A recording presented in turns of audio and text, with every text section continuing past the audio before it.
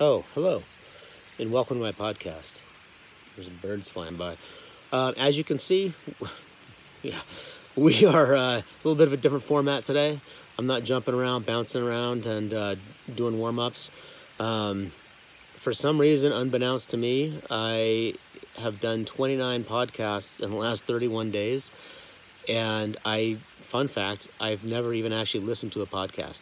I was on a walk this morning near the old mill and saw people with their earbuds in and thought, maybe they'll listen to a good podcast. I have no idea what they're all about, but someday we'll give it a shot.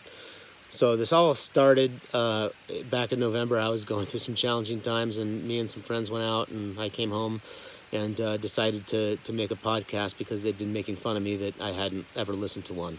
And that's how this thing all got started. And having them laugh at me and with me definitely brought my spirits up. And I know that over the past couple months, it's been rough. I know that there's a lot of fear, there's a lot of anxiety, and the whole vibe has shifted, as we know. And so through rough times, I often turn towards comedy and making an ass out of myself. And so that's what I did. And I appreciate you guys and the feedback that you've given. It's been a total group effort. You're as much in this as I am.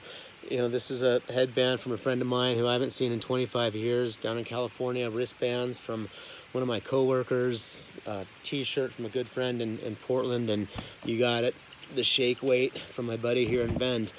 And what this has done is it's actually rekindled some old relationships and friendships, but I've also started new friendships as a result as well. Bimart employees, you guys know who you are. But it's been really fun, and I've laughed at myself. I cringe at myself every morning when I get ready to post this stuff, and it has been a full-on group effort. I look over here because I'm looking at my notes. This is pretty much what I work off of when I do these ridiculous things, but a couple more things before I wrap up. This is it. There might be, one or two stragglers, just if I have a ridiculous idea. And again, thank you for all your ideas. But just remember, fitness is fun. It is good to get up, get out, do something good for yourself, something healthy. It's also free. And the other thing that's free is kindness.